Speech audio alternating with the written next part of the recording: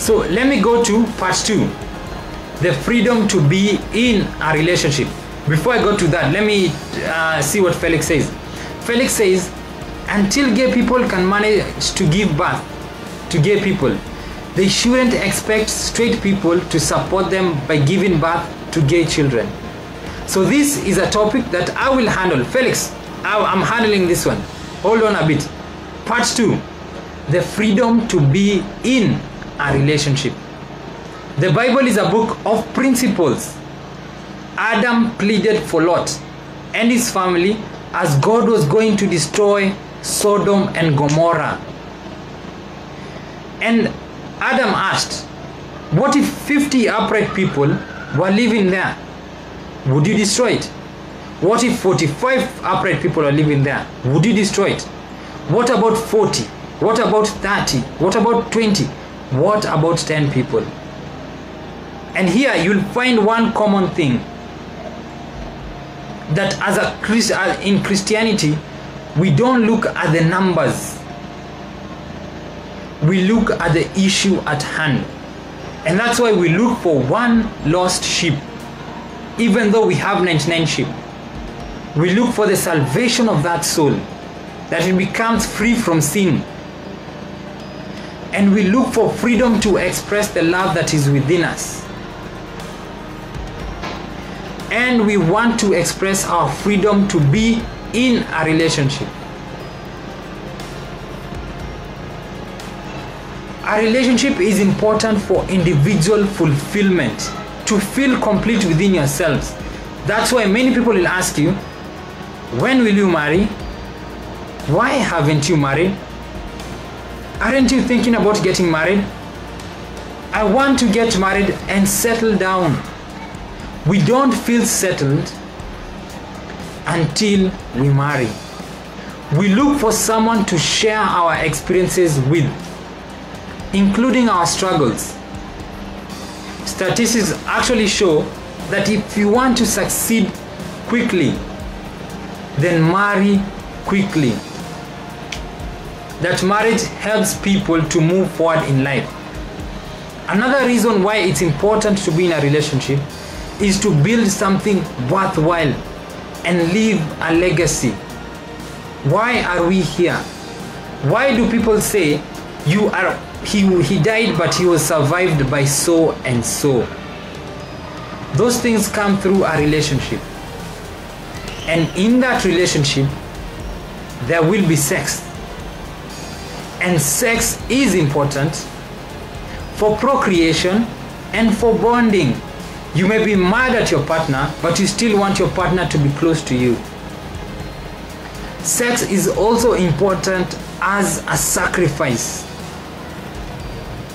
That this is an item that we can both get from other people, but we choose to only get it from each other. So it is a symbol of commitment between two people. And gays want sex in their relationship. Isn't that reasonable? We have seen the importance of relationships. Shouldn't we want that for gays as well? We have seen the importance of sex in relationships. Shouldn't we want that for gays as well? Shouldn't that be the issue, as opposed to the numbers that they have or do not have? Shouldn't they be free to have homosexual sex if their sex is private, if their sex is consensual, and if their sex is between adults? Shouldn't they be free? And so I ask this question, another question. Where does our freedom come from? Does it come from God? For example, the Declaration of Independence of America says that people have certain inalienable rights. And among these rights are life, liberty, and the pursuit of happiness. Does it come from the people? Like the way our constitution begins, we the people. Does it come from the government?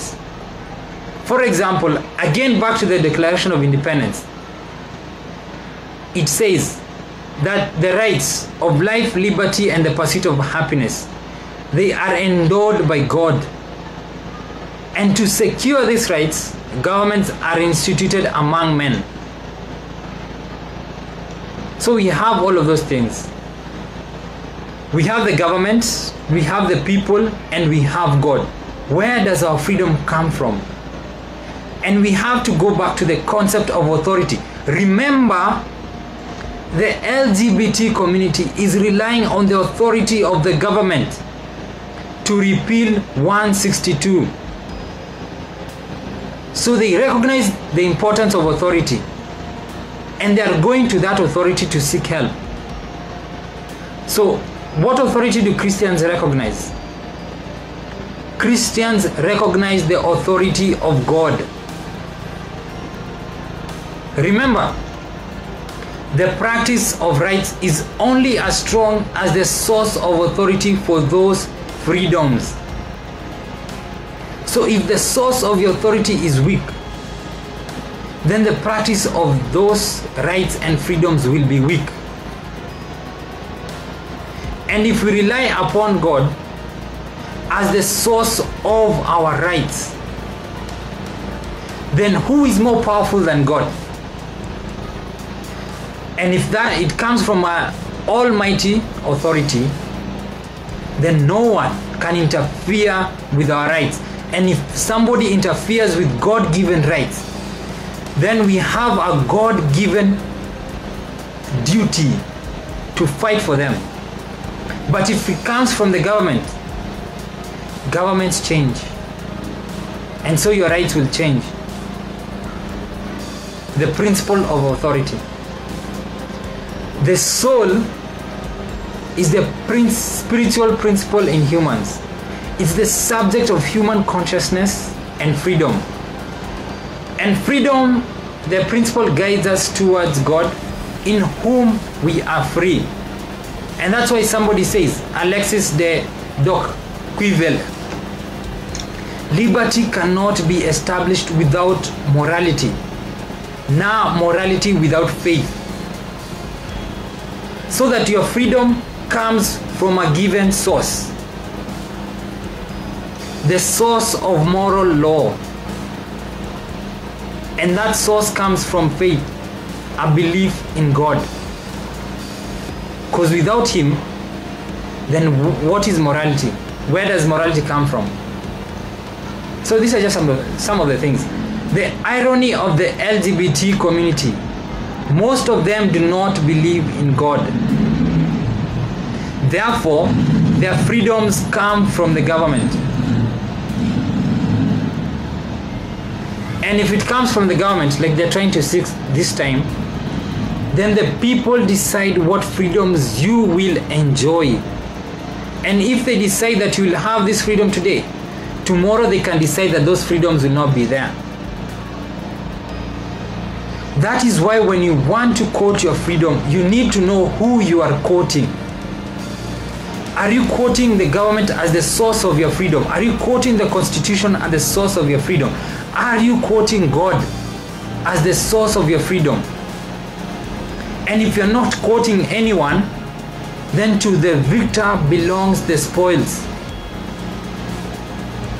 Then anyone can interfere with your freedoms, and they will. So the concept of authority is important, I think. But we are Christians, and we believe in God. And we must consider the suffering of others, imagined or otherwise.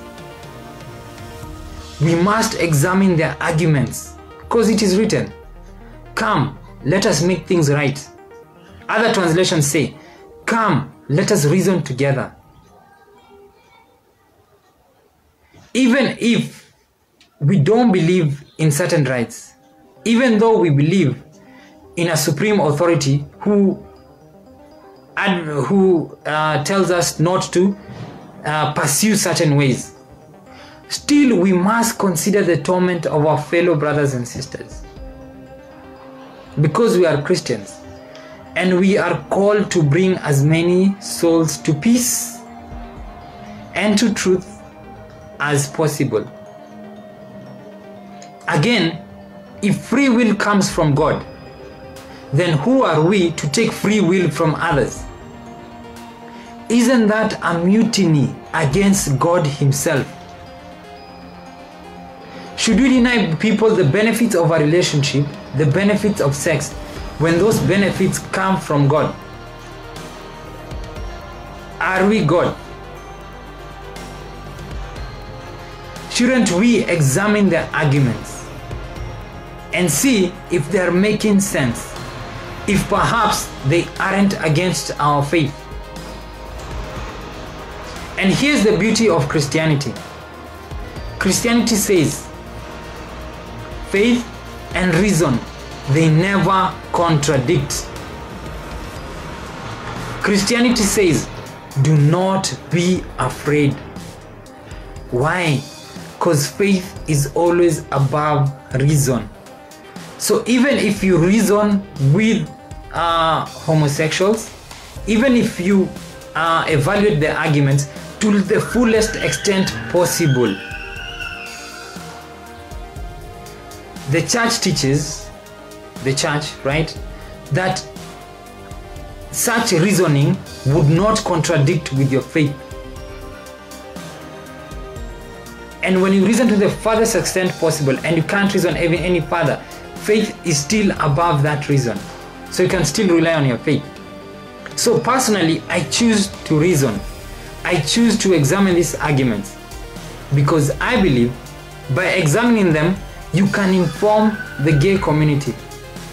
You can bring them from where they are, or you can understand them. And if they have some truths in them, then those truths cannot contradict with my faith, because my faith is a faith of truth. So I do not fear examining their arguments.